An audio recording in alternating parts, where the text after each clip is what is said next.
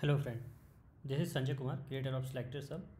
In this tutorial, I will show you how you can handle the elements, iframe elements and nested iframe elements with the help of SelectorsHub, and how it has made possible to solve these impossible problems of nested iframe, and how you can save a lot of time while handling these things. So let's see this and it's very simple, nothing extra required, just a single click and you will get everything. So let's jump it directly. If you haven't installed, just install SelectorsHub for whichever browser you want. And yes, so let's see the very first thing. If any element is like, suppose you have inspected this element and you click on inspect here and open SelectorsHub here. I hope like you know how to open and all. If you are new to SelectorsHub, then please please watch the detailed video tutorial of SelectorsHub. Link is given in the description. Okay, so if you inspect any element and open SelectorsHub here, you will see that XPath here, XPath CSS here. This means it is a normal element. This is not inside inside iframe and all. Okay, so this is a normal element. Now if an element will be inside iframe, how SelectorsHub will help you? Because from DevTools immediately you will not get to know that that element is inside iframe. You will have to scroll up and down to get to know that. So let's inspect some other element here, and you inspected this one. Okay, so here you see that even though if you look at DOM, we are not able to get that this element is inside iframe, right, until unless we don't scroll up and down. But here in SelectorsHub you will immediately get to know that this is inside iframe, in iframe.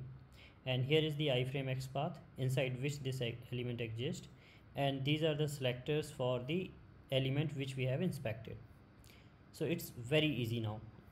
Now we can directly use this XPath, frame XPath, and we can go to our script. Like if we are writing like this way, driver dot switch to dot frame, and here we can pass that element, right, document dot query driver dot whatever you, I mean it up to you what kind of command you write here. Driver dot find element by dot XPath, and here you can paste that XPath value here. And in fact we can you can directly get this complete command. You just have to copy and paste this thing here, turn on that command feature. I will show you that as well. And wherever you have written the XPath here, just replace that with XPath value keyword. So this is another feature, I'm just showing it quickly so that like you don't miss anything. There's two bracket. Now we can you can directly copy this value and paste it there. Similarly, like now to handle this element, you copy this value and come here. This is done. You want to click, you can click. So this is how you can quickly complete your script. So here now if we have to handle any of the element of which is inside iframe, you just inspect that, you will get all the information. You just copy that value and paste it in your script. So this is how SelectorsHub will help you immediately get to know that this is inside iframe, this is the iframe XPath, and these are the selectors for the inspected element. You need not to waste any time to figure it out whether that element is inside iframe or not. And here you can build your own XPath as well. Like you can start typing and you will get auto suggest here. So you can build your own XPath as well, whatever way you want, whether you want to auto generate it from SelectorsHub or you want to write your own XPath. So this will help you a lot and will save a lot of time.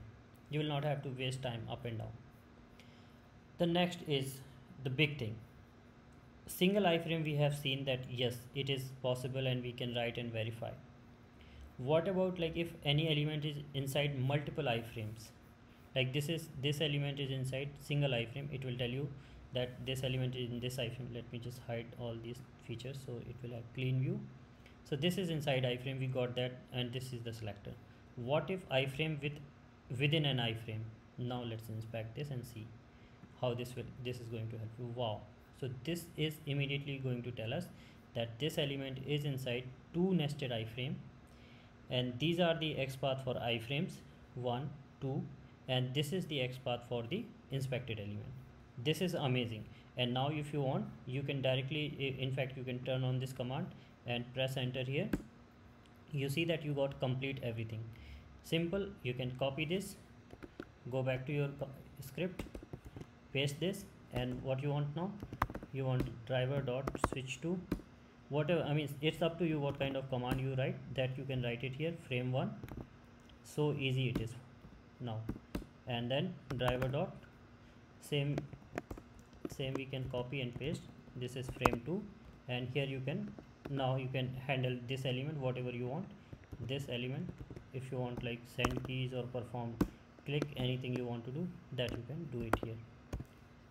So it's so fast and so quick. You got that solution. And here you can if you want to write and verify XPath for this particular element, that also you can build it by your own. So quick, so easy, and it made possible. It was impossible before. Like in fact, if you see that if you have to write your own XPath for any element, let's say for this element if you have to write XPath, and if you write XPath here in DevTools, this is not the right platform to verify XPath, let me tell you. It was a myth we were doing it, we were writing like div @class when you will write here. So you will see that for that particular element which we are trying to write, div class is equal to this one, let's say container. And if you write here, you see that it is showing 6 of matching node, 1 of 6, which is actually no, we have made that unique XPath already. This is a unique XPath for this particular element. If you verify this XPath here, you will find this is a 1 matching node, while it is showing here 6 matching node. Why? Because it is matching outside iframe as well.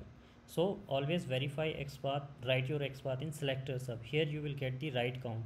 Here you will not get the right count, because it also match with the string, it also match inside iframe, outside iframe, everywhere wherever it will find a similar XPath, it will match that with that element.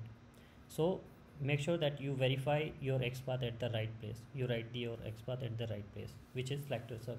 SelectorsHub is built for the selectors, for XPath and CSS selectors and all kind of selectors. While browser DevTools is not for the not the purpose of browser DevTools is to verify XPath and selectors only. It also worked on string search functionality. So that is the region. So here you can build your own XPath and CSS selector. You can verify inside iframe, nested iframe, any element. If it is inside iframe, if it is nested iframe, everything it will tell you, like wherever you inspect, if any element wherever it will be, it will show you that way. So you see that this element is inside iframe, it immediately tells you. So everything you will get to know that.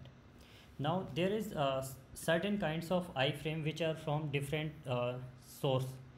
It's a same origin policy. So this is the limitation for all the extensions, not just SelectorsHub. The region that they will not be supported, because from W3C and browser policy, browser doesn't allow to inject a script inside iframe which are from different source.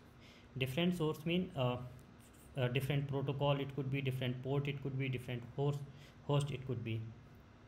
So in that case, extension will not be inject their script inside the iframe. So that is the reason. In that case, it will not, SelectorsHub will not be able to generate the selectors or verify selectors inside those kind of iframes, and it is very limited, so you need not to worry.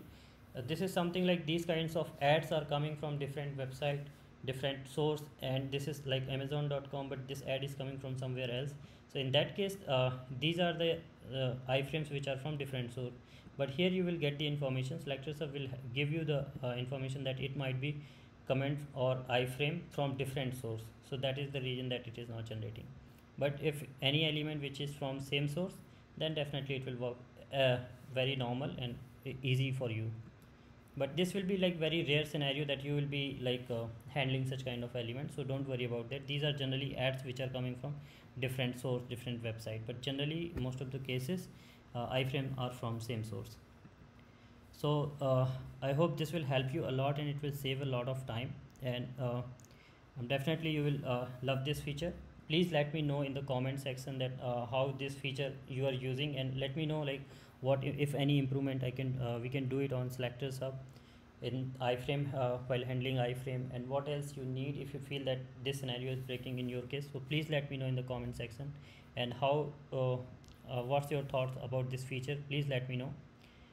Please like, share, and let others know about SelectorsHub. This is really amazing innovation, incredible innovation, which is helping a lot to the community. And subscribe to the channel for upcoming innovations and latest updates on automation. If you feel SelectorsHub is helping on your day-to-day work, please be a patron and support. You can be a patron here, like just click on donate button and it's there in your SelectorsHub tab as well. So you can be a patron, and definitely it will help a lot to me that to work hard on this SelectorsHub innovation more and to support you guys. So with that, thank you so much.